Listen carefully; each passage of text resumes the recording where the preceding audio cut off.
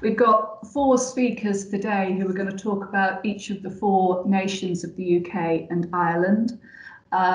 The first of these is Professor Aidan O'Sullivan, who is a Professor of Archaeology at University College Dublin. He lectures in Early Medieval Archaeology of Ireland and Northwest Europe.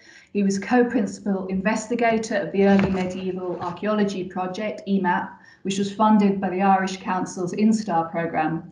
And he's also director of the UCD Centre for Experimental Archaeology and Material Culture, which is currently investigating, amongst other things, early medieval technologies and material culture.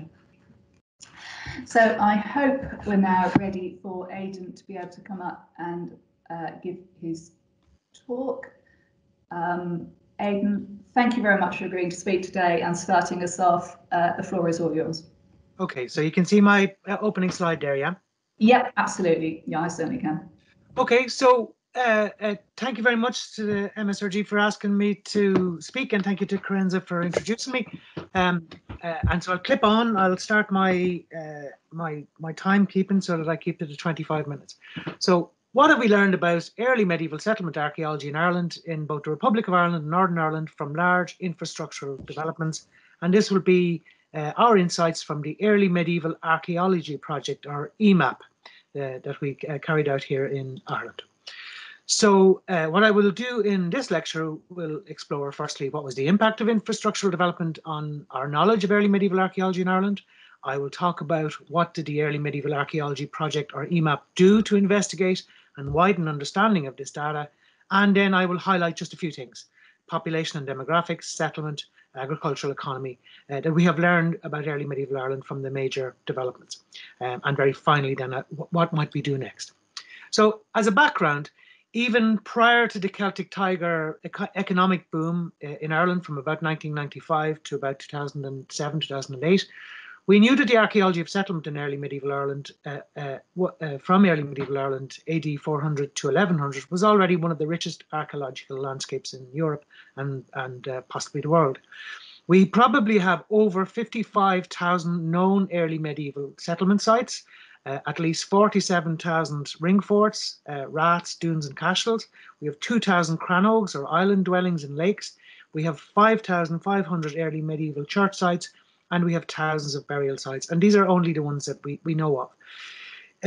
Early medieval settlement archaeology in Ireland comprises about, pushing on for about 40% of all known archaeological sites on this island. So it's just astonishingly rich. We could all go to Dublin if we could travel, get into a bus, drive to some random part of the Irish landscape, pull up outside some farmer's house and say, is there a ring fort or a rath or a fairy fort on your land? And he would say, yeah, out the back here, you can go and have a look at it. There's very few places in the world where you could actually just, randomly go to a random place and visit an early medieval settlement site.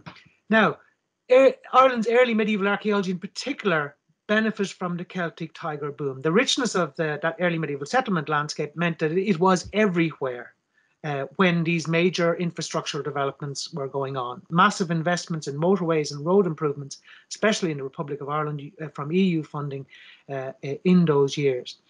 And the requirement to mitigate the destruction of archaeological sites meant that after the EU Valletta Convention, meant that all sites had to be excavated. There was no sampling. 100% of archaeological sites discovered in motorway schemes are excavated in toto, which meant that what we actually had in those years was the development of long-term excavations for the first time in Ireland. Excavations which went on for a couple of years, with cohorts or teams of archaeologists, up to 100 on some sites, working continuously for month on end. And what happened then was we created a whole new cohort of highly experienced professional archaeologists who are adept at archaeological excavation techniques and skills, which created a new canon of scholarship. And particularly important was the work of what was then called the National Roads Authority, which has now become the Transport Infrastructure Ireland. And they have provided amazing leadership in the publication and the analysis of all of these excavations. Infrastructural development in Northern Ireland was also ongoing, perhaps not at the same scale, because the motorway network and road network in Northern Ireland was already pretty advanced, was, by the early 1990s, was certainly better than that found in the Republic. But you do get infrastructural schemes like this one here, which is the Enniskillen bypass, which led to spectacular discoveries like this one, the Drumclay Crannog excavation.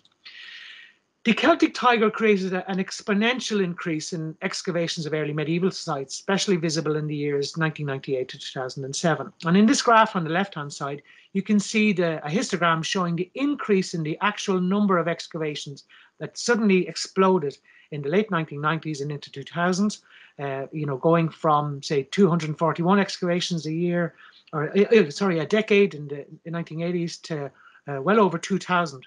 In the 2000s. And then these are only early medieval sites. Don't forget now that all other chronological periods experienced similar booms in knowledge. So you were looking at about 3,500 archaeological excavations of early medieval sites.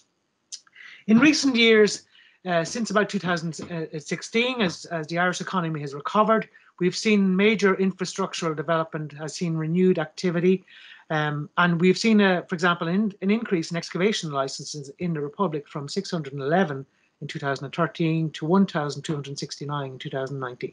So Irish archaeology is starting to gear up for major new discoveries again. Most of these previous Celtic Tiger boom infrastructural archaeological discoveries have now been published by Transport Infrastructure Ireland. Their grey literature are available on the Digital Repository of Ireland, which is free to download. And they also have published many of their scheme monographs. These are monographs that follow the track of individual motorway developments. And these have been published as monographs, but they're also available online through the Digital Repository of Ireland. And this has created large-scale data, which has now enabled Irish archaeologists to do very different types of analysis that wouldn't have been done before. So, for example, we have at least 3,000 radiocarbon dates for the early medieval period in Ireland, and that's probably the largest data set of radiocarbon dates for any particular chronological period in the world. The Transport Infrastructure Ireland Digital Heritage Collection is freely available. All those excavation reports are available to download, geophysical reports, all the books, audiobooks, videos, and other resources are available through dri.ie. So we established the Early Medieval Archaeology Project in 2007 with funding from the Irish National Strategic Archaeological Research Programme, which was a major research-funded programme in the 2000s. And our mission in EMAP was to investigate the character of early medieval excavations in Ireland, to publish reports and books, to establish a website, and to promote collaboration sectors. And we moved very fast. We took the attitude that the best was the enemy of the good. So what we used to do is every year we would publish online a report, and these would be pretty substantial reports on, say, 250, 300 of the best early medieval excavations that we could find. We started off looking at early medieval settlements and dwellings. That was subsequently published then as a British archaeological report, a BAR, which makes available, for example, in settlements, all of the features, the descriptions of the sites, the site plans, the radiocarbon dates, the analyses, and so on, of 241 key early medieval sites. We published another one on early medieval agriculture, livestock, and cereal production, which was also published as a British archaeological report in 2014. And that, again, gives you individual sections, not only interpretive chapters on farming landscapes and tools and corn drying kilns and so on, but also breakthrough analyses of plant remains from about 350 early medieval sites and of faunal remains by Dr. Tom Kerr. Dr. Muriel McClatchy did the plant remains analysis. So these are all resources now that are available to archaeologists to go straight to try and synthesize and understand what actually happened in early medieval Ireland. We also published a report on crafts and production, which again was published as a British archaeological report in 2015. So the online report is available to download free, or you can buy the BAR reports. And finally, we published an online report in the early medieval economy, And all of those reports are available on the UCD Library Research Repository that you can download for free. You just go to the UCD Library Research Repository, you can download all of those reports, and very substantial they are too. So moving on from that, what did some things that we might actually think about? Okay, so Irish archaeologists were then faced with enormous quantities of new data about the early medieval period and about every other period in actual fact. The Mesolithic, Neolithic, Bronze Age, Iron Age, medieval and post-medieval periods have all been transformed by these very large data sets. But let's focus on the early medieval period. Some of the questions that we'll ask will focus on: what do we know now about population? What do we know now about early medieval settlement? What do we know about early medieval agriculture? So, for example, let's start with population, demographics, and change. How many people were there in early medieval Ireland? Well, it's really difficult to estimate something like that. If we accept that there are something like 60,000 ring forts in Ireland from the 6th and the 7th centuries AD, and that maybe half of them were occupied at one time, and that each ring fort was home to an extended family group of maybe 8 to 10 people, then you can make an estimate of about 240,000 people. Other estimates have also been suggested from wider ranges of data that you could have been looking at a population of 1 million people in Ireland. The interesting thing about, if you look at this distribution map there on the right-hand side, or if you look at it in a more local sense, the numbers of ring forts in parts of the rural landscape are more or less the same as the number of modern Irish farms. So you could say that the modern rural Irish population, if you take away towns and cities, is probably something equivalent to what it might have been in the past. Emma Hanna and Rowan McLaughlin have estimated that you could have been looking at about 3 million people living in Ireland at around AD 700. But this lower left-hand image here shows the potential of the large-scale radiocarbon data analysis that is now possible. And these are, I won't go into this in too much detail, but these are our curves showing the densities of radiocarbon dates by decade across time. And you can see, if you look, for example, at the blue line here, it shows a rise in the density, or the actual number of radiocarbon dates, and then a decline after about 700 AD, a steady decline in the centuries afterwards. And that's similarly replicated in the number and density of radiocarbon dates for burials, for other archaeological features such as plant remains, bones, and other things. So there is a striking sense that the Irish population boomed in the 5th and 6th century up to around 700 AD, and then went into a long, steady decline in the centuries afterwards. And that could explain some of the enigmas that we can see in the archaeological records, such as the gradual abandonment of ring forts and the general rarity of archaeological sites that date to the 10th and the 11th century. How did these people live together in the 6th and the 7th century? The peoples of early medieval Ireland, unlike elsewhere in early medieval Northwest Europe, and I put a question mark there because that's open to question, overwhelmingly lived in settlement enclosures. Everybody lived inside them, from nobility to clerics to free commoners to the lowest social grades in early Irish society. The major infrastructural developments have shown that there is no great hidden settlement record of the poor or the landless, i.e. there are no unenclosed settlements out there in the landscape. And here's examples of early medieval ring forts that you can see here at County Roscommon, a particularly striking example here of 3 located beside each other. And you have to imagine everybody as inhabiting these settlement enclosures. These settlement enclosures, we know now, certainly do vary in form. So, for example, one of the things that we discovered in the last decade was the existence of what we now call the early medieval settlement cemeteries. These are places where people are living, but there are burial grounds right beside them. So there isn't a distinction between a settlement area and a burial area. These are spaces which are enclosed, which are zones of activity for habitation and agriculture and economic activity, but also for burial, presumably of your ancestors and of your kin group. All of these early medieval closures are basically the same in terms of their date and their material culture, and it really seems to be about practice. And even where sites appear to be unenclosed, and this is an amusing one, I used to talk about Ballynacarriga here in County Cork, where I used to talk about these buildings, these houses, that they're in an unenclosed settlement, as long as you ignore the fact there actually is an enclosure around them. So they are enclosed settlements. So even our ones that we thought were unenclosed have enclosures around them as well. Everybody in the church is living inside an enclosure. These settlement enclosures of the church obviously varied. The church was politically and economically very significant. It was a centre of population, agriculture and investment and land ownership. And there are debates in Irish archaeology about the role of some of these monastic centres in an emerging market economy after about AD 800.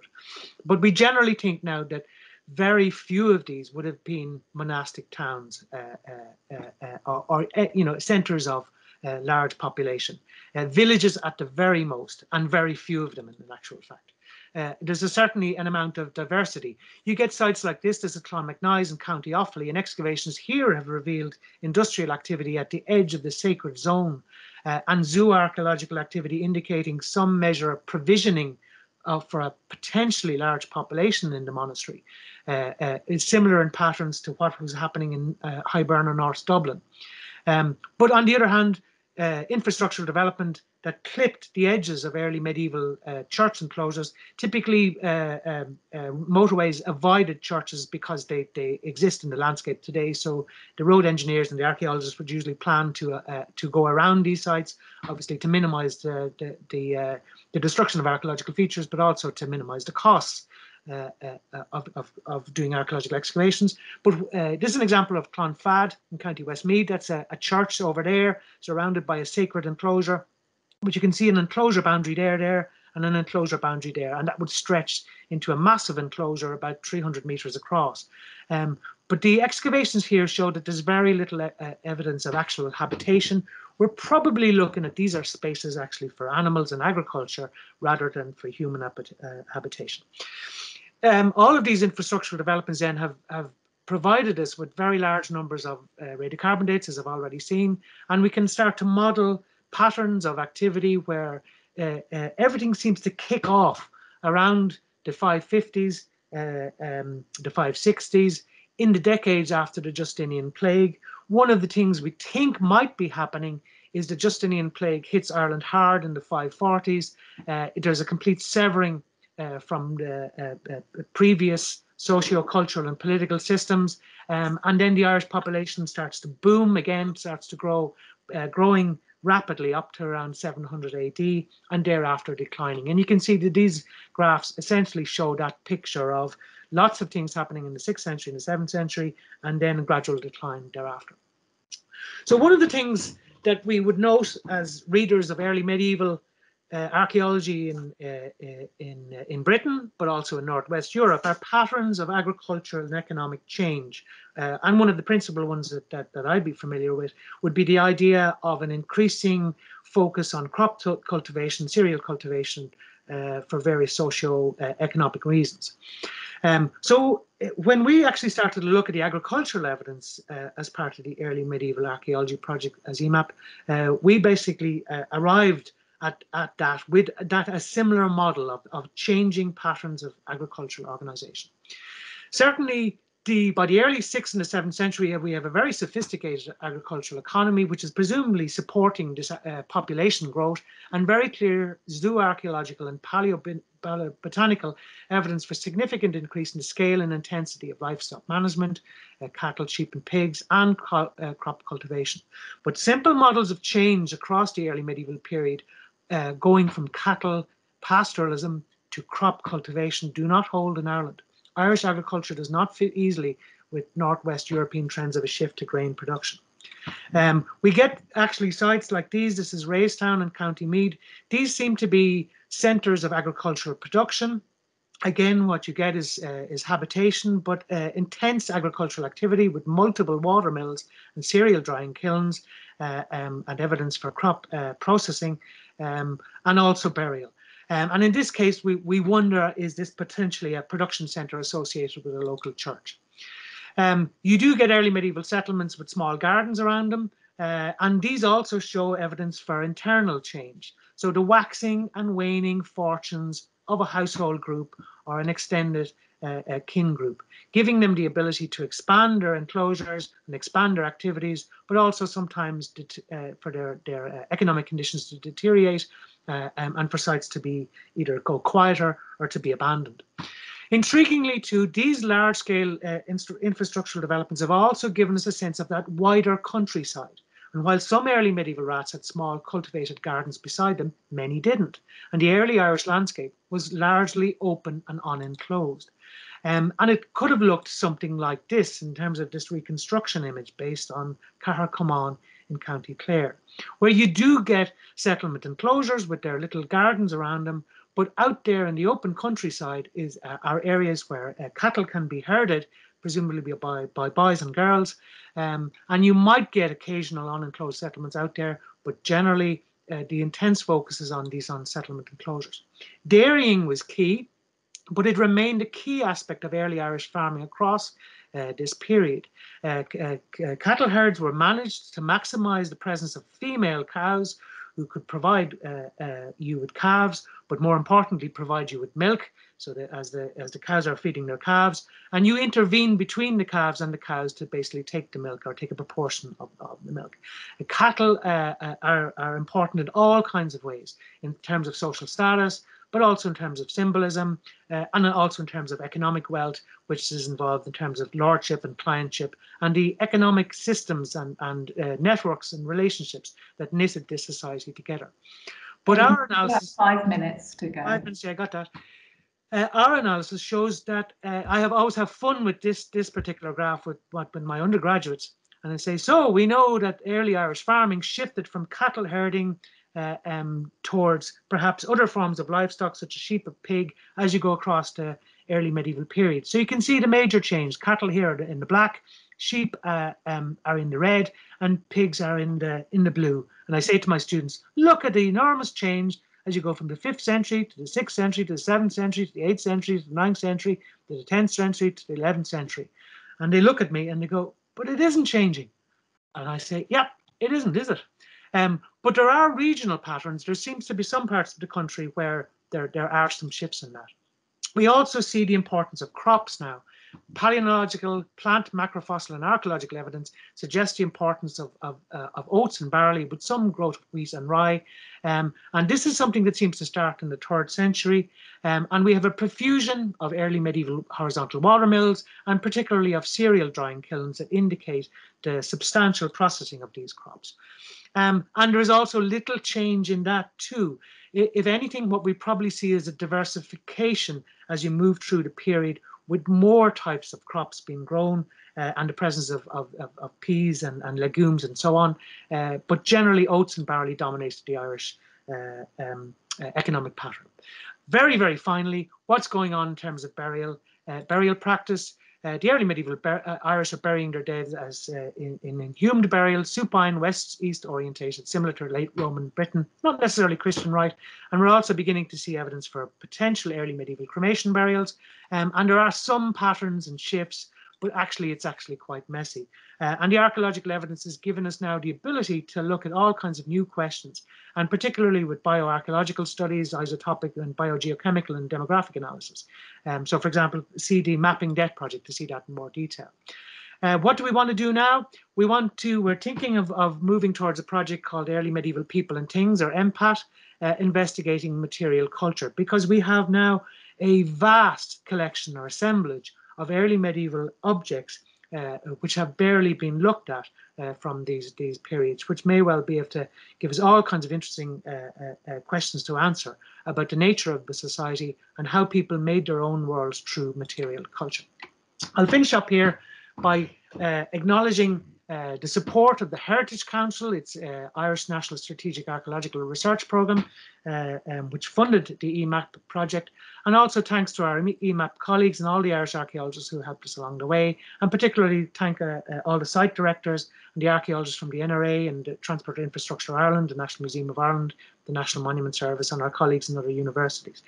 It was said at the time when we were finishing up the EMAP White Book, as we call it, after the albums, or sorry, after the Beatles album, the White Album, when we were finishing this up, our acknowledgements page was 5 pages long. EMAP became a black hole, sucking in everybody in Irish archaeology. And the Early Medieval Ireland, AD 400, 1100, the Evidence from Archaeological Excavations book, is being reprinted as we speak. It's about to become available next week, and it has a 15-page bibliographical essay on all the publications on early medieval Ireland since 2014. So all these resources are available to you to utilise in any ways that you want. All of those reports are available to download online. The Early Medieval Ireland book is available to purchase from the Royal Irish Academy, or anywhere from Amazon.com or whatever. So to conclude, we went through an extraordinary boom of data creation, but data creation requires the creation of knowledge and the communication of that knowledge. And our task isn't done. We still have much that we need to do. And just as we start to get to grips with this data, we now see that Irish archaeology is beginning to boom again. And we're going to be faced with, even in the 6 years since we published the EMAP book, multiple new early medieval sites have become available for analysis. So that's what we hope to be doing in the future. So thank you very much, and I'll leave it at that.